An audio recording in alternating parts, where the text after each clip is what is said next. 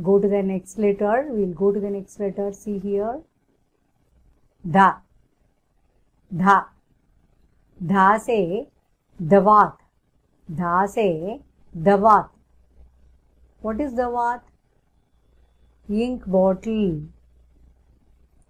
Nowadays we are using gel pen, this pen, so many kinds of pen. Olden days people use only ink pen. Ink pen means where you have to fill in the ink to make the pen write. So that is called ink bottle. Davat means ink bottle. Next word is Da se daftar. Da se daftar. Daftar means office.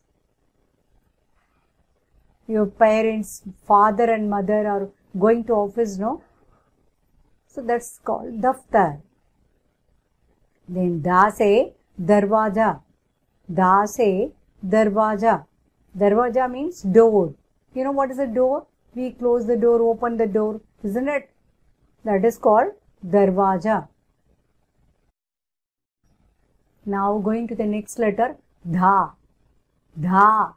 Dha se dhanush. Dha se dhanush. This is called dhanush. Dhanush means bow.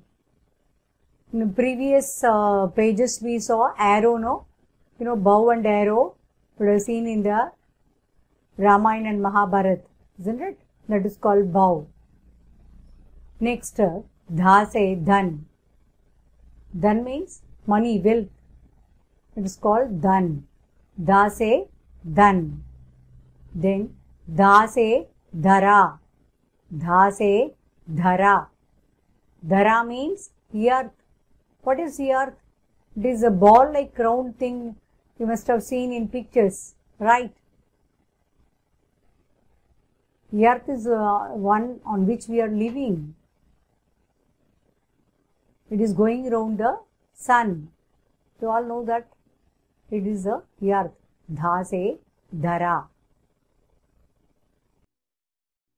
Now the next letter is na. Na se nal.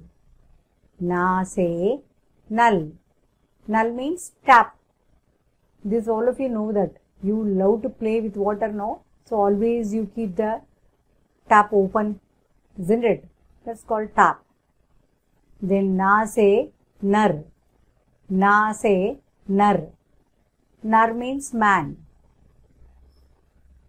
Then na se nas.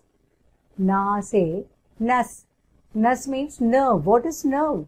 Inside our body there are lots and lots of nerves which carry our senses to the brain and make us understand the things. It's called nerve.